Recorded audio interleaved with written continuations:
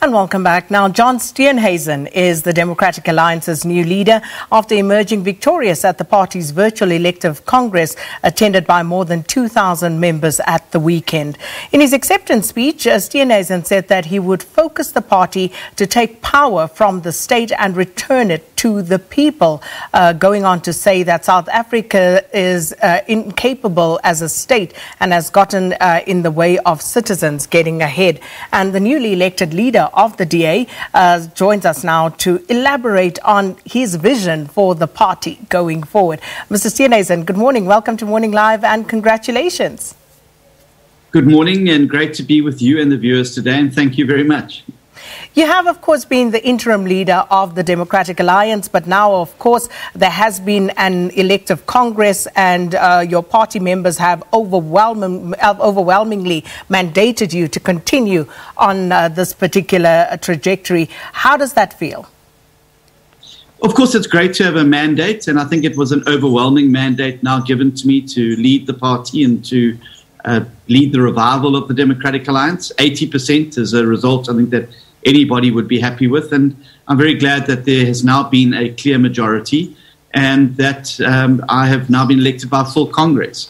Now the work turns to ensuring the party's battle ready for the 2021 local government elections, and that's what I intend to focus my energies and attentions on in this next phase of the leadership. Let's talk to exactly how you intend doing that, Mr. Steenhuisen. You speak about taking power and returning it to the people. How exactly do you intend doing that? Well, I think it's first to analyse what the problems are in South Africa, and at the heart of nearly every problem, whether it's unemployment, whether it's low economic growth, whether it's trouble with state-owned enterprises, there is a common denominator, and that is that the state has too much power and too much influence.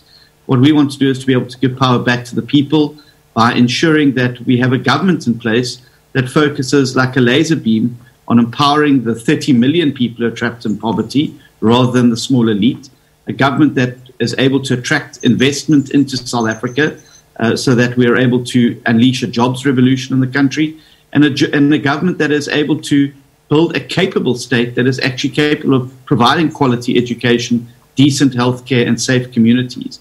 I intend to make sure that the DA is leading the policy debate in South Africa around how we can achieve all of these things. But the golden thread that runs through that is trusting the people of South Africa with power rather than the politicians at a government level who have frankly let the people of South Africa down, which is why we have a sputtering economy, why we have 13 million people in the unemployment queue, and why 30 million people are living in poverty. It doesn't have to be like this. And I think there's a big space in politics for a party like the DA to set forward not just a critique of the governing party, but a compelling policy offer and alternative to be able to get South Africans to lift their eyes to a new horizon of hope that I believe still beckons for South Africa.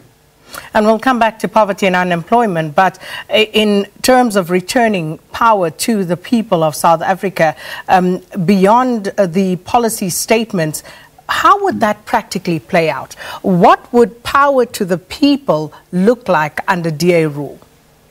Well, power to the people would mean that you devolve as much as possible to local and provincial governments to be able to affect the changes that are needed in those communities. International best practice shows us that when you devolve power away and you decentralize power, you're able to ensure that many, many more people have an opportunity to exercise their rights as citizens.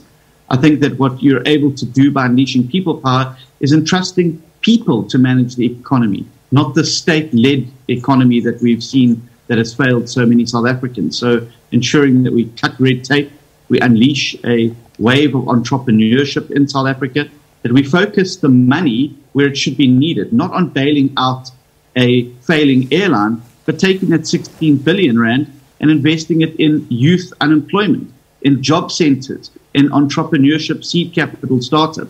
That's how you unleash economic growth, and that's how you trust the people, by putting the money and the resources into their hands, not keeping it in the state's hands and managing it exceptionally badly. It also means taking power in many more municipalities in the next election. I believe that if there's going to be a turnaround in South Africa, it's going to start at a local government level.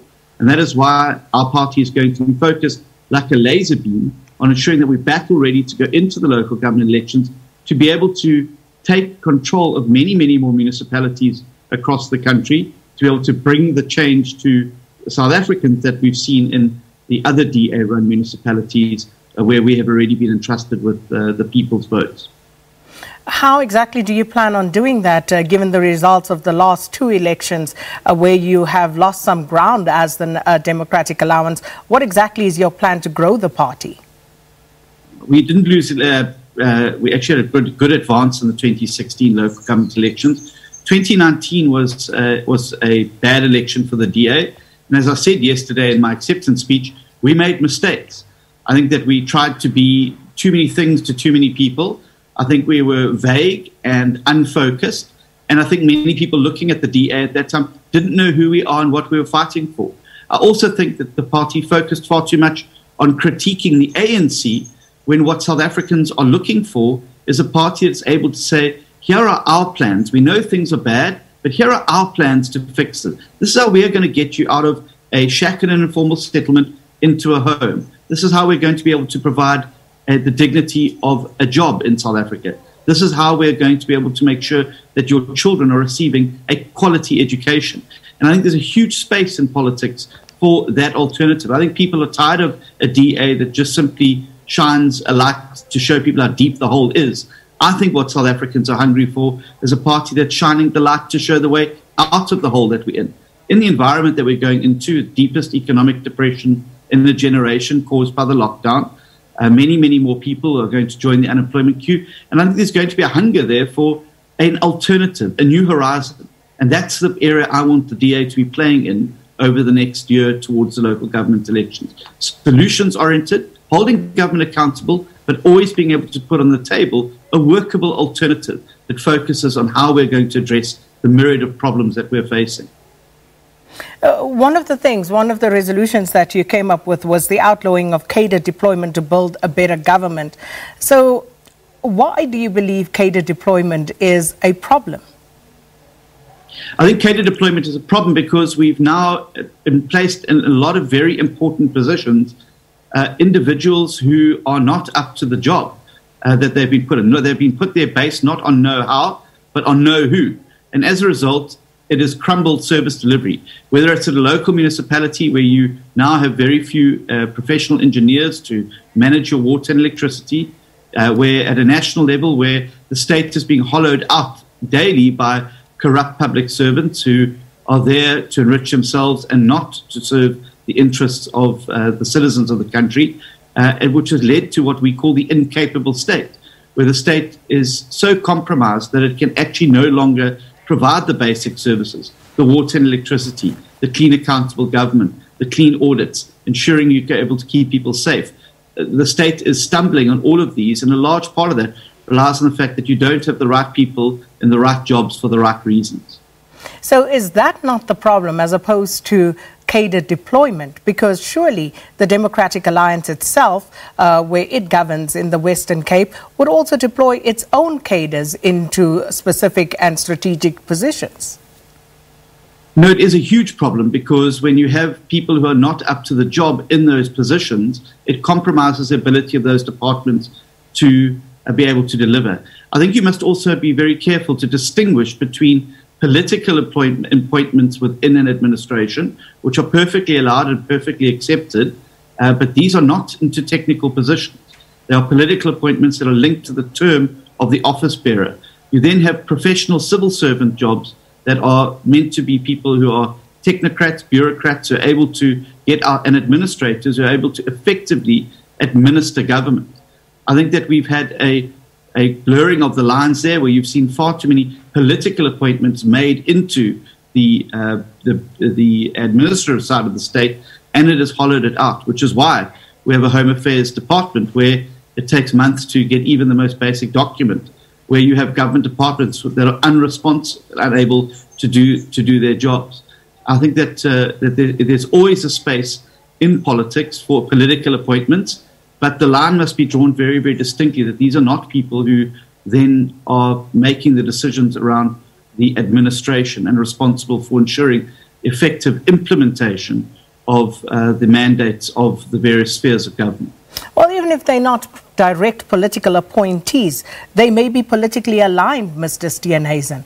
And hence I say that the problem isn't per se the issue of cadre deployment. It's about deploying the correct cadres into the correct positions if need be. Look, everybody is entitled to belong to a political organization of their choice. The point I'm making here is that cadre deployment has hollowed out the state, and it has turned it into an inefficient bureaucracy that costs the South African taxpayers a huge amount of money every year. The huge amount of money we spend on a bloated, inefficient civil service is crowding out the social spend in South Africa, where we could be ensuring we're, like we've been able to do over this last period, providing ongoing relief in terms of social grant funding. It's crowding out housing delivery. It's crowding out all sorts of other things. It wouldn't be such a bad thing if it was efficient. The problem is it is bloated and inefficient precisely because you've had cadre deployment taking place as an official policy of this government over the course of a number of years. South African SABC, which we were on this morning, is a good example. Hlali Motsoeneng was an excellent example of how cadre deployment actually ended up harming the state public broadcaster. I think no better example exists of that. Many of the problems that the SABC faces today are precisely because someone like Mr. Motsoeneng was put into a position that he was not suitable for and has put the state broadcaster into a very, very difficult position. That is a very, very good example of how cadre deployment hollows out the state and brings in inefficiencies. Talking about a bloated civil service, in terms of your views on that and setting an example, is it possible for the Western Cape run DA, for example, to actually lead the charge on this and say, we feel that we are bloated and therefore we will do away or we will not appoint people in certain positions, just to show by example that you believe that the state could be trimmed down? Not only is that the intention, it has already been begun by Premier Alan Winde, who has an excellent and comprehensive plan about how to trim down the size of the civil service in the Western Cape to make sure that the money is being spent where it's needed the most, not on civil servant salaries, but on providing effective service and delivery and improving the lives of the citizens, the people of South Africa. I'm very excited about what has been done already, but he's already started to implement cost-saving measures, efficiencies, processes that ensure that government processes can be done in different ways. We don't need hundreds of people doing a particular job, outsourcing. There's all these options that are available. And I think the Western Cape certainly is leading the way in terms of showing how we can have a capable state that is lean and efficient and focuses absolutely on service delivery rather than on lining the pockets and ensuring you provide employment for a large batch of civil servants. So does the Western Cape actually have fewer people in certain positions than the national average as opposed to what's happening in other ANC-run provinces? Is that what you're saying, Mr. Steenhuisen? Yes, without a doubt. And the Premier has got a brand new action plan to be able to trim down the size of the civil service and bring efficiency and effectiveness to that administration. The public sector wage bill is one of the huge problems which international rating agencies as well as credit rating organizations as well as local economists will tell you is unsustainable. It is the elephant in the room that government seems unable to address for fear of political repercussions. But the huge amounts of every single rand that is raised in tax revenue is being spent on a bureaucratic, inefficient civil service rather than on the people of South Africa where it is needed the most. Your political appointees, for example, in municipalities, have they actually refused to take those increases that they've been offered while other frontline workers have not been offered the same increases and they've been asked and talks about a wage freeze for them? Have DA members refused to take those increases?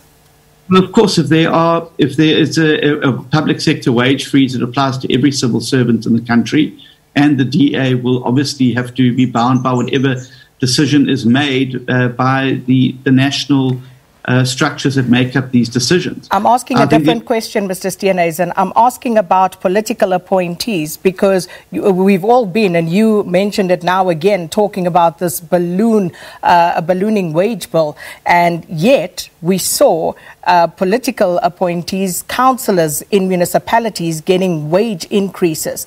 If you're so concerned about that runaway wage bill, why did your councillors in the DA not object to those increases? I think you're confusing two completely different things. Councillors are not appointees. They are public representatives. They're appointed by the people of South Africa. I was talking to you specifically around the public service, which is a distinctly separate operation. Councillors' salaries are determined at a national level through government gazettes, and it's up to each municipality to be able to decide whether it accepts I'm fully aware of that, Mr. Steenhuisen. In the end, it all adds up to that huge public sector wage bill in the end. All of it ultimately adds up. And I'm simply asking a moral question of you. If we are so concerned about these runaway wage bills in all spheres, all sectors of the public service, why did your members not object to taking those increases, especially in light of government expecting frontline workers not to take an increase? But again, you're conflating the two. When I've been talking about the public sector wage bill, it refers specifically to public servants, not to public representatives. Members of Parliament have not had a salary increase for the last number of years. There have been a number of years where there has been a zero increase. That is because we don't determine our own salaries. They're determined by an independent remuneration commission that determines what they are. President then has to sign off on that. So I think that there's two completely different issues here. There's the public sector wage bill, which talks about civil servants who, over the last number of years, have received massive hyperinflation increases of 7 to 8%. I think that we mustn't confuse the public representative section of the equation. Hence, I said ultimately it all adds up into that huge pot at the end of these wages that are being paid by the state, Mr. Steenhuisen. I've got the question then, because are you asking me whether I've not taken a salary increase? No, I wasn't asking you. I specifically referred to councillors, and I asked on a moral question why your councillors didn't object, whereas they know that there is a public sector wage freeze being asked of the frontline workers to be taken.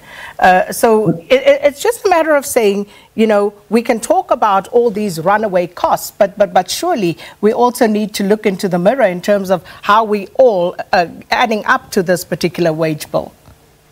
Of course, we have to look into the mirror, and there's a number of ways in which savings could be made. I mean, one of them could be to stop bailing out the SABC every year because they're inefficient and ineffective and cannot even be stewards of their own finances. Huge amounts of money, hundreds of millions of rands, have been wasted by the SABC. TV license fees that have been brought in by citizens around the country and paid over have disappeared. We still don't know or have an answer what happened to those millions of rands. I think you're talking here about a couple of million rand, where in fact what we should be doing is focusing on where the big money is being lost. The 16 billion rand bailout to South African Airways, the continued bailout of the SABC that cannot get its house in order, the continued bailout of Denel. That's where the big money lies. The VIP protection bill for politicians at a national level, the huge amount of money that is wasted every single year on cars for ministers. That's where the big ticket items are. I think focusing on a 1 or 2% increase at a municipal level for councillors is not where the real problem lies. And I accept we all have to. It is part of the problem, Mr. Steenhuisen. Whether we're talking about 10 rand, a million rand, a billion rand, it all adds up. in the end. So I don't think it should be an either-or question. You're absolutely right about all state-owned enterprises and the wastage that's happening there.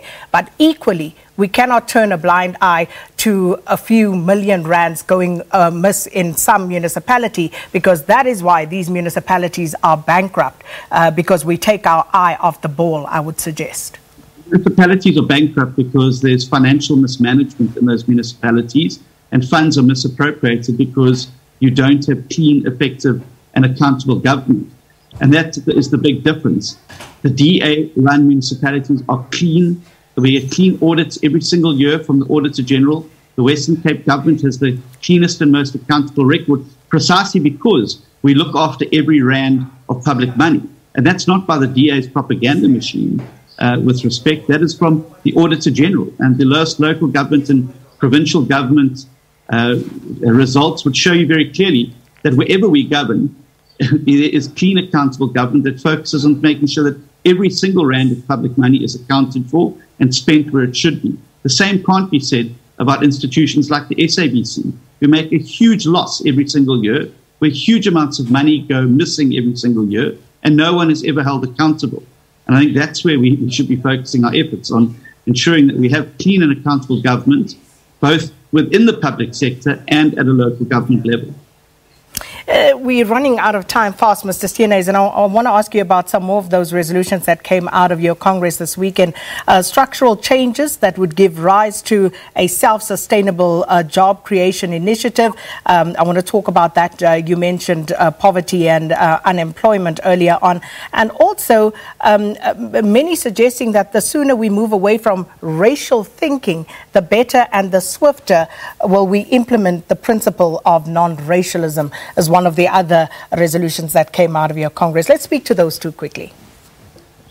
Well, I think that what we've got to realize is that the race-based empowerment that this government has embarked upon for the last 2 decades has been neither broad-based or empowering. Black South African households are poorer now than they were 10 years ago. Unemployment has jumped from around about 3 million to 13 million. And clearly you've seen an ultimate insider-outsider economy created, where you have a small elite group of people who keep being empowered time after time, generally politically connected, and they're the insiders. On the outsider are 30 million South Africans, 99.7% of whom are black South Africans, who are locked out of opportunity and trapped in poverty. Our plan is to break down the use of race-based policies as a means to keep empowering the same small group of elite, and focus every bit of empowerment that government has on the people who need it the most, the 30 million South Africans who are living in poverty, those South Africans who don't have a job, those young people who are not able to get a start in life precisely because they're locked out of opportunity by an insider system. Best example of how these race-based policies are used to continuously enrich a small elite is what we've seen during the COVID corruption.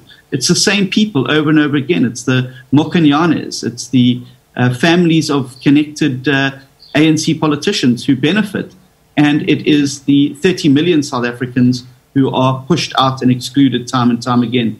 Our policy focus is going to speak directly to those poor South Africans.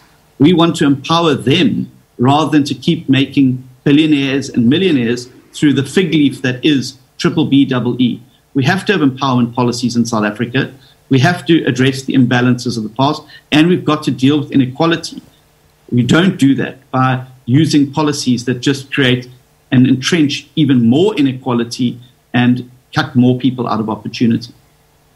Mr. Steenhuisen, we have to leave it there. Thank you so much, and hope to speak to you more. Of course, we're going into an election year, and that's where we're going to leave it for this morning.